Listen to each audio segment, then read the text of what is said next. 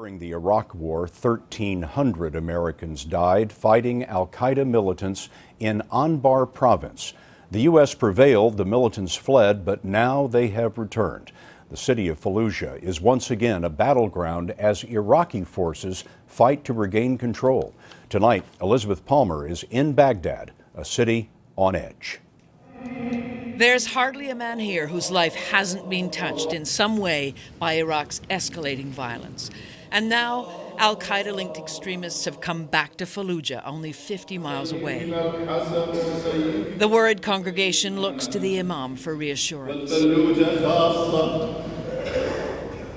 He tries, but has to stop. Fallujah, once again a violent front line, is his home. We must stand together against terrorism, he tells them. It is destroying the country. Yeah. Why? After prayers, the head of the influential Gailani mosque, Saeed al-Gailani, discusses the crisis. Already the violence has driven many Iraqis abroad, and those who stayed and can afford it now have protection. Rich people, like that. powerful people. Yeah. But ordinary citizens don't have bodyguards. They simply have to put up with the constant danger.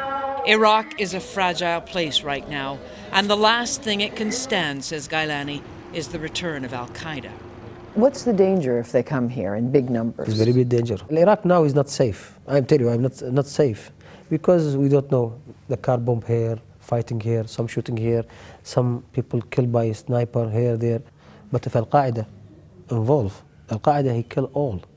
But with little confidence in Iraq's corrupt political leadership, it's hard for anyone here to know what to do, except pray.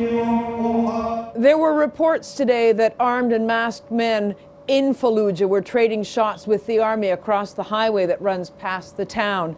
It's now well after 1 in the morning, and we just spoke to somebody in Fallujah who told us, yes, there is still shooting going on, Scott. Liz Palmer in the Iraqi capital for us tonight. Liz, thank you.